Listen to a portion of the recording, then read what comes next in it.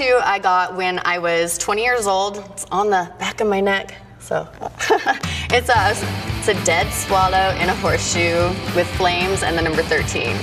And that was my first one. And I got it on the back of my neck so I could hide it if I didn't like it. And then if I wanted to show it, I could pull my hair up and show it.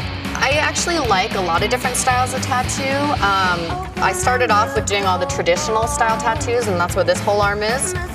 And then I started really getting into Japanese style tattoos, but I didn't want to have, you know, real Japanese tattoos here and then traditional here, so I kind of mixed the traditional and Japanese together and did this sleeve. And then on my back, I have all black and gray, so I'm kind of mixing things up. My most meaningful tattoo, I would probably say, is my kids' names. All my tattoos have meaning, but those ones are obviously, they're my kids, so that's the most important to me. So I have my daughter.